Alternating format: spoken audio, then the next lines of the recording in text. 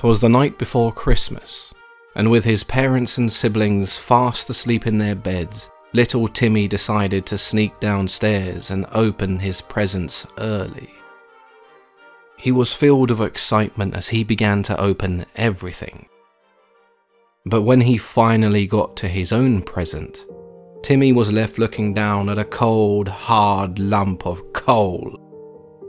The room went cold, and he could hear the rattling of chains behind him. This year there would be no visit from Santa.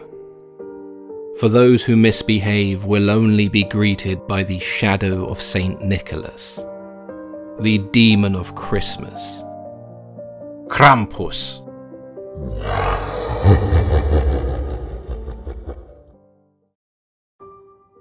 To many of us, Christmas means a time of joy, togetherness and family. But if we're being honest, as kids it also meant no school and a bunch of presents. There are those, however, unfortunate enough to experience the dark side of Christmas. Those who never got their visit from Santa. Misbehave and you'll be on Santa's naughty list. But what if that list was more than just misbehaving children? What if that list was intended for someone else? There's nothing like tales of a demon who drowns, eats and drags children off to hell to really get you into the Christmas mood. Jokes aside, Krampus is one of my personal favourites, and it's also a video that I've always wanted to come back to and improve upon. Stories of Krampus have appeared throughout Central Europe as far back as pre-Christian Alpine tradition. This area covers a host of countries from Austria, Germany and Switzerland to parts of France, northern Italy, the Czech Republic and Slovenia.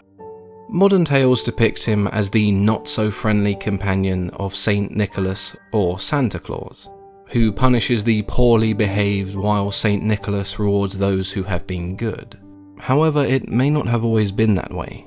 When discussing Krampus, there are two distinct periods of time that give us entirely different stories. The initial period of pagan tradition, and then the period after of Christian tradition. We honestly don't know much about his earliest origin because most pagan traditions were either forgotten or absorbed into Christian traditions. The most common belief is that Krampus may have originated from a horn deity. And we know this extends further than just pagan beliefs because horn gods have existed in multiple cultures across the world. There is a similarity between Krampus and the ancient Greek satyr, both being quite rowdy and mischievous, but one is clearly more evil than the other. In Old High German, the word Krampen meant claw, which could refer to a clawed monster, but just like everything else surrounding his origins, it's all pretty ambiguous.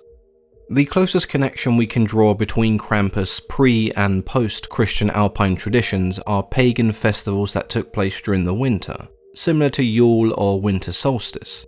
During these festivals, men would dress up in masks and animal furs and parade around villages being a nuisance, which is something they still do today, but we'll get into that a little bit later. So far, there's not been much to suggest that Krampus ever had anything to do with Christmas or Santa Claus, other than appearing at a similar time in the year. In both Austria and Germany, it wasn't uncommon for individuals to wear a devilish mask and make a nuisance of themselves during holidays which honoured Christian saints. This wasn't done as a tradition honouring Krampus, more so a pushback against the church, which had been phasing out these pagan beliefs and traditions. You can, however, make the argument that this would be the start of what we would see in the years that followed. If we go even further back, the closest thing we have to an origin for Krampus comes from a figure known in Austria as Perchta. She was mentioned very briefly by the Brothers Grimm, and the best way I can describe her is as a combination of Santa Claus and Krampus. Rather than having the concept of good and evil shown by two separate entities, Perchta represented both the reward and the punishment. Around midwinter, during what we would refer to as the 12 Days of Christmas or the Feast of the Epiphany, she would visit the homes of children. If they were good, then they would find a silver coin in one of their shoes the next morning. Sounds a lot like Saint Nicholas, right?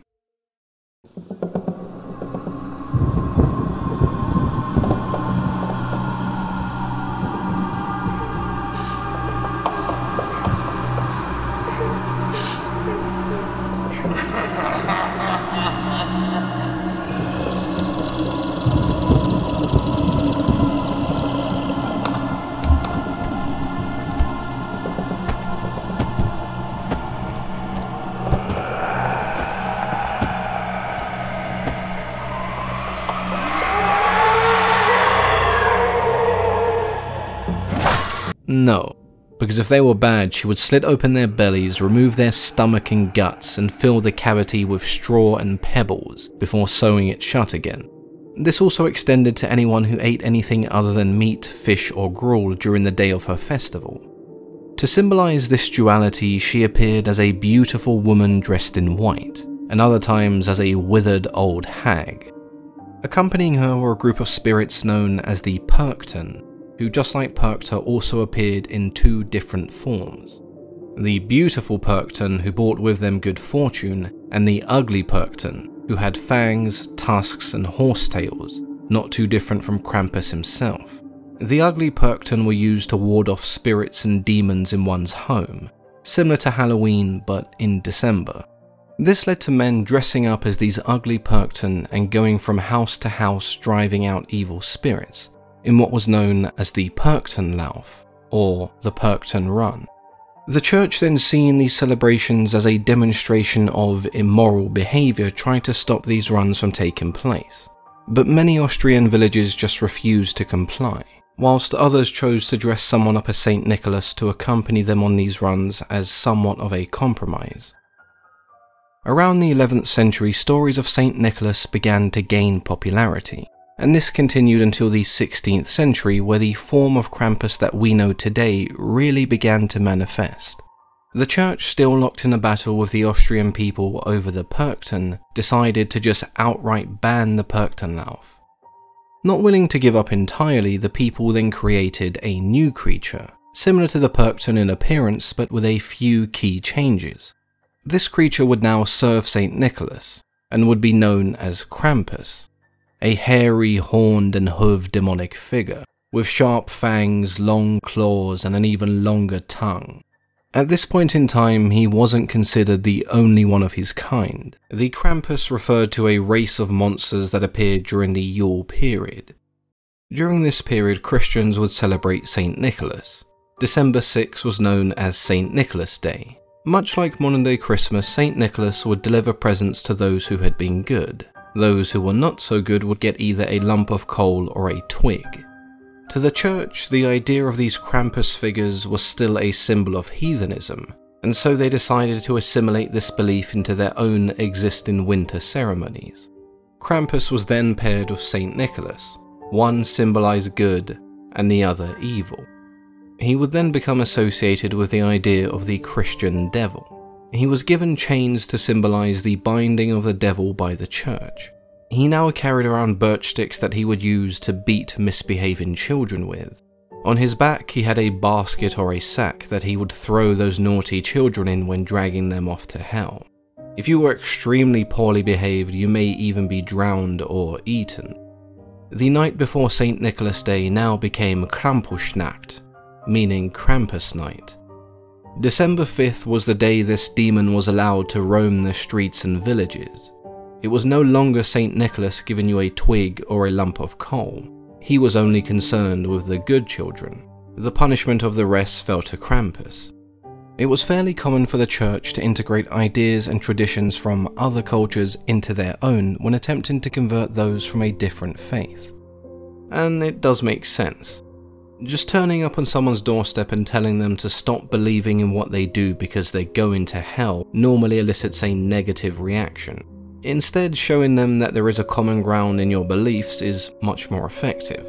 In this case, it was more so the Austrian people who adapted their beliefs into something more palatable to the church. And so the story of St. Nicholas and Krampus is a good example of how a heathen belief was integrated, despite the major differences. The tradition of St. Nicholas Day went through quite a major shift as a result of this. Going from St. Nicholas leaving you a twig if you were poorly behaved to being dragged off to hell by this giant demon goat monster. But if you were lucky, maybe you'd just be eaten or drowned in a lake. Quite the tonal shift. By the 16th century, stories of St. Nicholas began to be replaced. He now became Santa Claus, deriving from his Dutch name Sinterklaas, or Father Christmas if you live in the UK. Stories of Krampus remain largely the same, and December 5th was still considered Krampus night in many countries. With Christmas being celebrated on the 25th, it's only natural to then want to move Krampus night to Christmas Eve for those outside of the Alpine region. And that's why you may see this in various stories and movies, despite these celebrations and festivals taking place in early December. These celebrations can vary depending on the region. They often involve wearing a wooden mask, dressing up in fur, and attempting to look as terrifying as possible. In some towns it's more humorous, and in others it's slightly more scary, but it's all mostly done in good fun. The most popular of these traditions is the Krampuslauf, or the Krampus run, which is essentially the same as the Perchten lauf. Groups of people dress up as Krampus wearing large bells so they can be heard as they roam the streets in packs accompanied by a Saint Nicholas. What exactly they do depends on how they're feeling. Some just scare children and passers-by, some throw snow at them, and others whip them around the back of the leg. Then you have those who visit houses giving presents, and in exchange they're given schnapps and brandy. So it's pretty much just adult trick-or-treating, and it's also a pretty good excuse to walk around being a massive douche for a day. In parts of Austria, twigs would be painted gold and left around the house all year round as a reminder for children to behave. In the 1800s, Krampus could be found on greeting cards, postcards, and on the wrappers of candy. These depictions were rather odd and often quite distasteful. They feature Krampus as a more devilish figure with a sexual undertone, and this stems from those in large cities never really seeing these traditions. All they had to go by was the word of the church, who equated Krampus to the devil. In terms of his story, these images do make sense, but it's not hard to imagine why some wouldn't find them suitable. It's also why over the years they've gone from frightening to more comical in order to appeal to a larger audience. What's nice to see is that these festivals and Krampus runs still take place today, and not just in towns and cities within Austria and Germany, but all around the world, even popping up in parts of North America. There's no doubt that stories of Krampus and those predating him have a dark tone to them, but to say that he's just evil doesn't really tell the whole story. Before they were Christianized, the Perchten served as protective spirits, and Krampus only really came to as Saint Nicholas's companion as a way to keep these traditions alive. Even then, he merely punishes those who were deemed as deserving. He doesn't commit acts of evil against the innocent, and therefore he can be seen as representing a necessary evil. For many, this whole spectacle was and still is a time of fun and expression. Even today, families take their children to these events and festivals. To them, Krampus is more of a Disney villain than a terrifying demonic story. To me, Krampus and Saint Nicholas represent our very own nature. We can be good and we can be evil.